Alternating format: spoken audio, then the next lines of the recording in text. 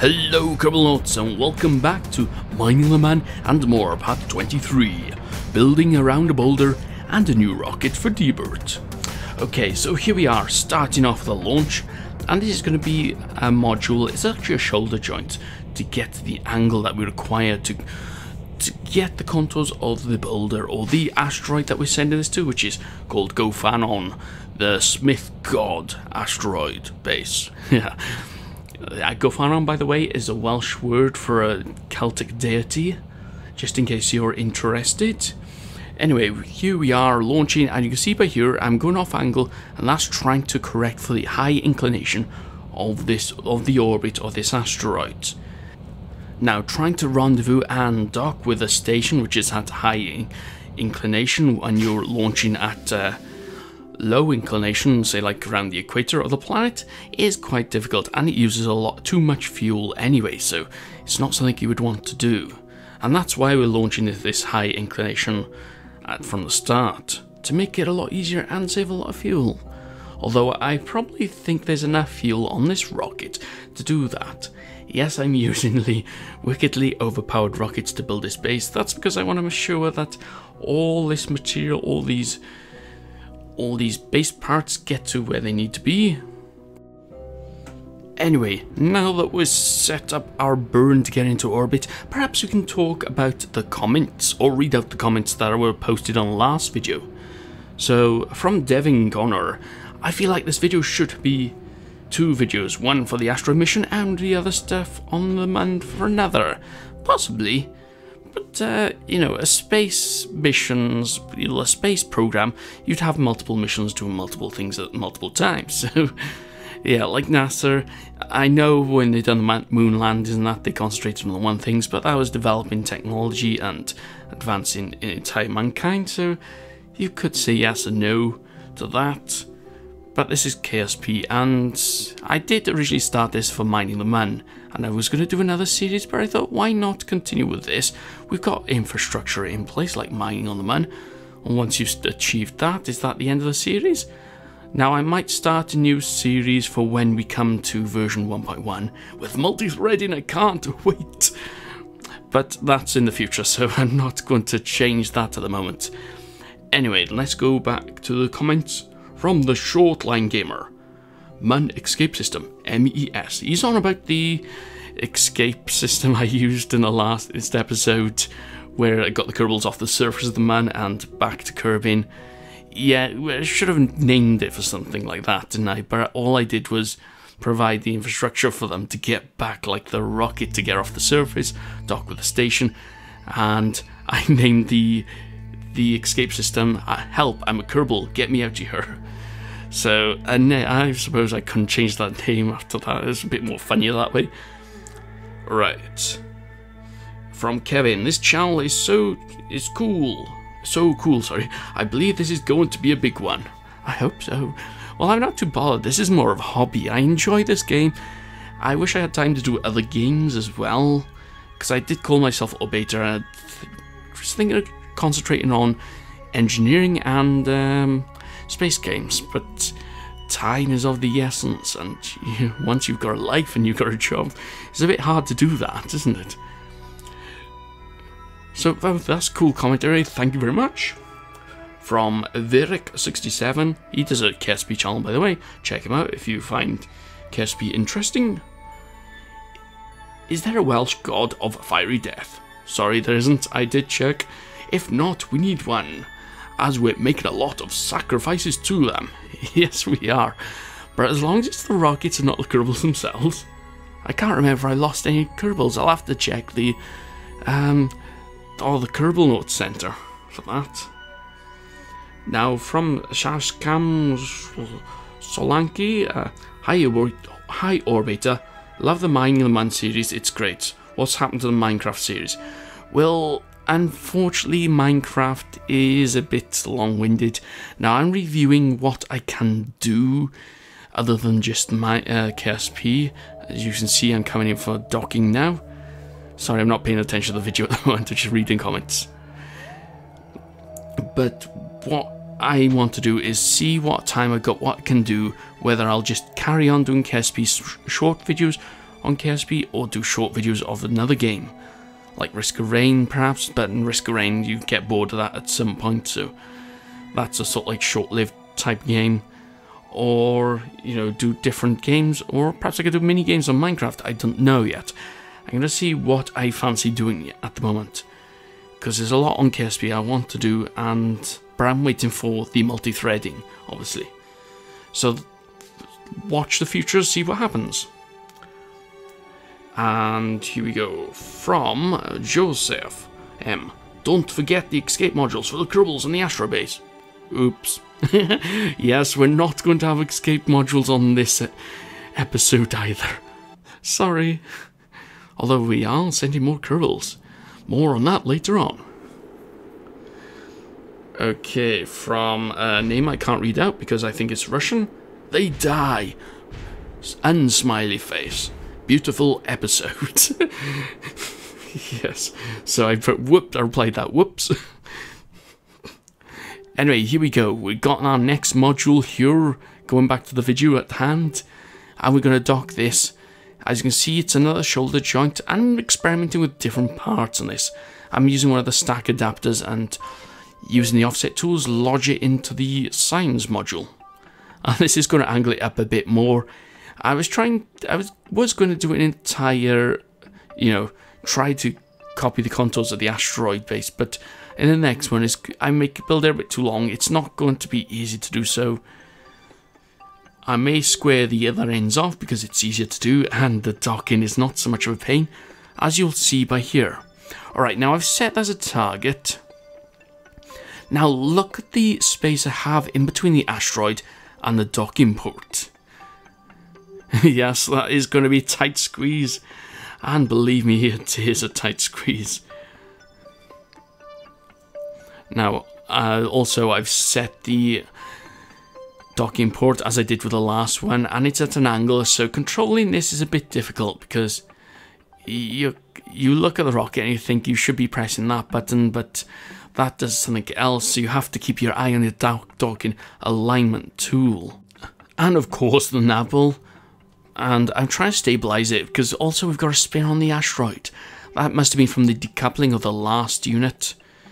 Yes, it's a bit of a problem that we haven't got any SAS control. Perhaps rather than putting SES or RCS on the asteroid, perhaps what we could do is put a load of reaction wheels on the modules that we're going to put up later on.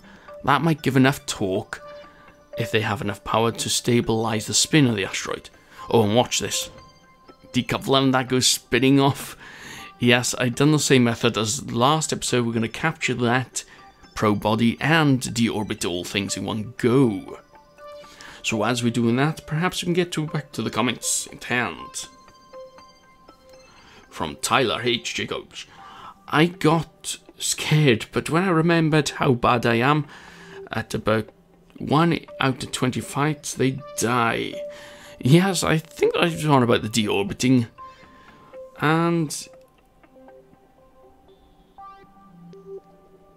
yeah, I think so.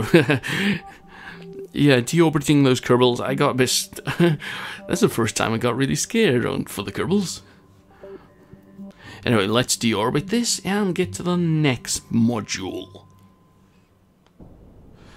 From Josh Chamberlain. I am a human onion. Sorry I cry for you. And that's where I replied on his comment.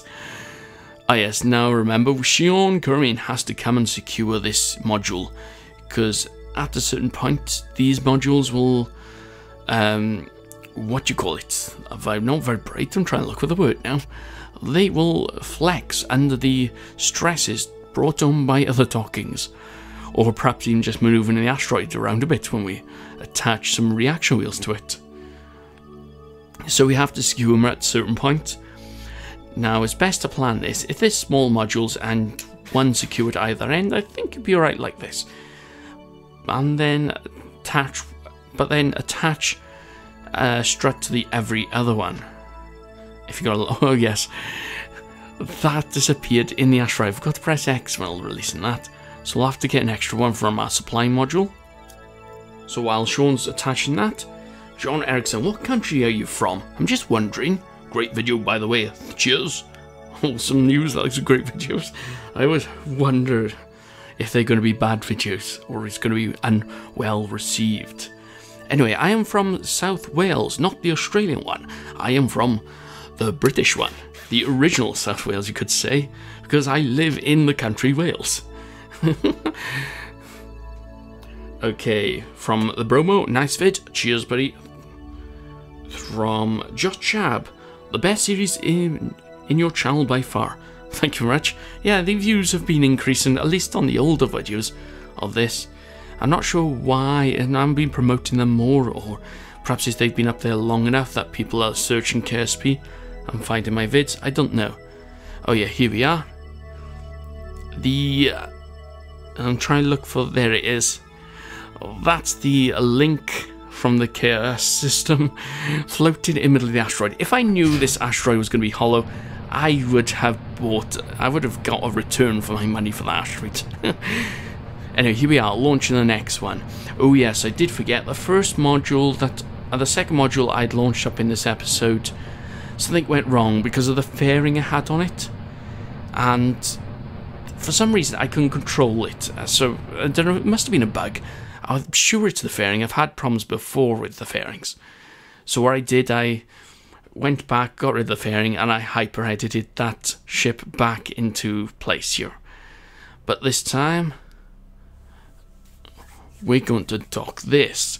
And there's a problem with this one. This is another shoulder joint. It's going to be a bit higher to get us over the top of the asteroid and over to the other side, because there's quite a height to get over with the short modules.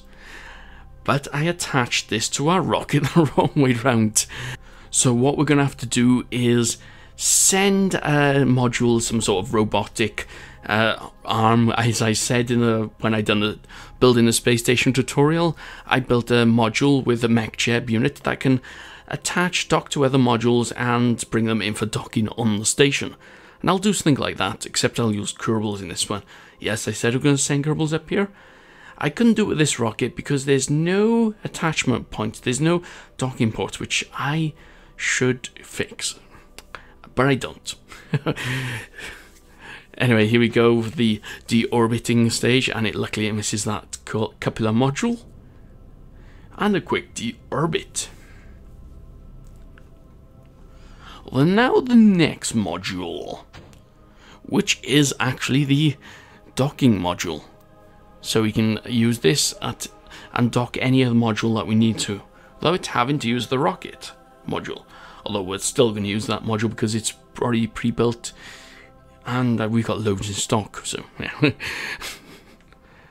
Anyway, here we go, and this thing is overpowered.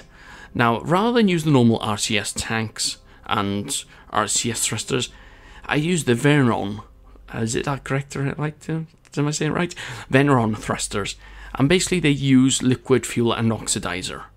Now, real life ones, I'm not sure what they use, whether they use normal RCS thrusters with the RCS fuel, or they use the liquid fuel and oxidizer. But anyway, this one was really overpowered, and mech-jeb did not like it. I can't use the auto docking system for that, or at least when it's on its own, so I'm going to have to do this manually, which is a shame because I really wanted to dock with that. Let the video run and do something else while I'm doing that, because it saves a lot of time. Anyway, while we're docking with that, ooh, Mad Ramson, he said third. Third comment, third in rank over. Carl Holton, second comment. And Kogan Kerr, first comment. Now let me look if I'm looking at the right video here. Yeah, lots of docking Escape from the Man. Anyway guys, thanks for commenting on my video, and perhaps I should say now, because I've been watching YouTube for a while and I've noticed people don't, generally the rule of thumb is, if you're asking for likes on the video, you're obnoxious if you're trying to start. But what I've seen on the trending, someone's been doing an experiment, by the way, one YouTuber by Doc M77, good German YouTuber, speaks English, so check him out. He's doing 7 Days to Die, but he asks people to like his video you know, as an experiment, and he found that he gets more likes. So if you do like this video and you're going to hit that like button, or you would anyway, hit that like button. Let's see what happens. I not really too mad bothered about it. It just raises the rank of the video, and I'm not earning a living off this, so it doesn't matter. Oh yes, I almost forgot that I was going to do this as a surprise. What's under this fairing? And yes, this is science equipment. I installed a mod for cameras and stuff. But whoops, yeah, I knocked the asteroid station by here, and everything's rotating. That must have been enough force to get the entire asteroid rotated. And trying to dock with something else rotating that does not have RTS control of much kind, because I think we've got the docking probe on there, which may be trying to stabilize it. But yeah, you have to try to get the rotation at the same time, and try to get yourself moving, because you're not attached to the asteroid, so your rotation is going to be slightly different. You're going to have to maneuver around a bit, but presto, we have done it. That was one awesome docking, if I do say so myself. Anyway, here's some of the tools I've added to the inventory of this rocket. Yes, we have an extra supply of struts. We're going to need a load for this base. We're going to have these arms going all the way around the asteroids in 4 places and attached at the other end. Still a bit dubious about that, if they can get them to attach. Anyway, let's get Sean coming out. We need to secure this science equipment before it flies off into space. Yes, with all these crashing of dockings, everything is going to be flying around, so we don't want anything flexing. So hopefully these Kerbal attachment system links will secure everything. And then we can, once this is secure, I can show you off my science equipment. Now, this is the first time I use this stuff, and I suppose you're supposed to use it in career mode to get science and whatnot. But, you know, it's not, I don't think it's necessary. It makes for great graphics and makes this station look more like a science station. Yes, that is a seismic sensor. You attach it to a planet. I think you're supposed to use it on a planet. But attach it to the asteroid is much better because, oh, excuse me, dry throat, because it's something you'd use, isn't it? Also, this is when I found out that half the stuff I couldn't put in the Kerbal inventory, which is either too big or the Kerbal couldn't carry or something. Perhaps they were too heavy or too large a volume for the Kerbal to carry. But what I can do is attach this being anywhere sensor, whatever it's called. Yeah, I forgot to equip his drill by there, so we can attach it. Anyway, where are we going to put the Commutron to? This looks like a good spot, obviously, and it looks a bit bearing, so we need something there. So extend that. Now we can receive the Super Bowl. No, I don't watch it, but the Kerbals will. Okay, let's get Sean coming inside, and we can review the science, so start the experiments up. Okay, so what have we got here? First off, we got solar particle collectors. We've got multiple ones up there on this. That's so we can collect solar power, not power. Losing my sentences, words, and whatnot. But they can collect solar particles from around the asteroids. So we can find out what the solar atmosphere is at high altitudes around Kerbin. And also we have telescopes, which we should have used in Inferno Robotics. That means we could move them around a bit. Never mind, I think they're supposed to be for space telescopes, not for asteroids, but there again, it's for science, so it's attached. We have some instruments I don't know, a micro science bay, which you all should know by now. Oh yeah, this one I love. It's the magnetic boom. And basically it extends out. I do remember this from the Voyager spacecraft, where they have these huge, long antenna things sticking out to one end. And that's to check the magnetosphere of any given place. This could basically take the magnetosphere of the Kerbin. Then we have gamma ray particle collector with those long antennas again. And what have we got? Asteroid sound experiment, yes. Will we find an asteroid? I don't know, is there any asteroid nearby? Also, we have some weird equipment. I'm not entirely sure what these do. It's got a little dish, anomalous signal sensor. Not sure, it probably depends on what... I'm assuming radio frequency. We've got a surface analyzer which shoots out a little spike through our surface module, which is not good. Collect X-ray, okay, that's not going to be any good to us. Toggle scanners, I think that just sticks little 6 out. We have a Kerbal core drill, which I think again is for surface science. You could say a Kerbal now and again it detaches that and uses it on the asteroid. And also we have this laser lighting experiment. Now watch this, there's a goo container underneath that. And as soon as I activate it, you can say experiment in the goo, but I did not realise the laser will be shooting through our service module. Let's have a look at that again. Shooting lasers through the module and yes, depressurizing the entire bay. Yes, I'm using the fuselage on that science module so we can say Kerbals can go down through that. Anyway, the last bit of this video, which is the launch of the new rocket system, or actually it's a lander, Radius Man survey lander for the anomaly experiment, and it is going to Deburt, which if you watch the last episode, or perhaps the episode before the last episode, episode 21, he was stranded. He doesn't got enough to get into orbit to dock with the orbital spacecraft to return to Kerbal, and he hasn't got enough to go hunting for more anomalies. Now I was going to send a rocket there, or resupply rocket, or resupply module, so we can supply his fuel. But I realised it's not going to have enough delta V to go to multiple modules, anomalies. So what I've decided, I'll build a new lander, land it for him, using MechJeb. No, he doesn't like MechJeb. He's got to take remote control of it now. He's decided and he's very determined that MechJeb ruined his life, and that's why he's going to take control of this, land it himself, and he'll control future missions on anomalies. Because he doesn't trust MechJeb, not because it can't land in one place, but because it uses too much fuel. But if you're watching this video, and I'll slow it down so you can get a sense of how quickly we're coming down.